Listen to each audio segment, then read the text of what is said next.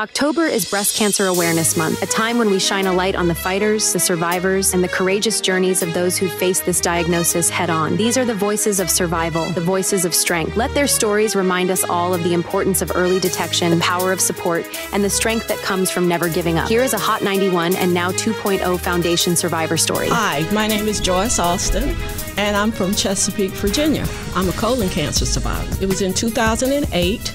It was in October. And I had been having symptoms way before that. Most people don't have symptoms of colon cancer other than constipation or their bowels looking different. And I kept complaining about my stomach. I couldn't digest a lot of different foods. Prior to that, I had had weight loss surgery, so I attributed it to that. I kept going to my doctor, my primary care, and they tried to do an endoscope going down. And finally, my primary care, he said, let's try something different. Let's do a colonoscopy. And what happened is when they did the colonoscopy, I woke up on the table, and the doctor that had did it, he says, you have cancer.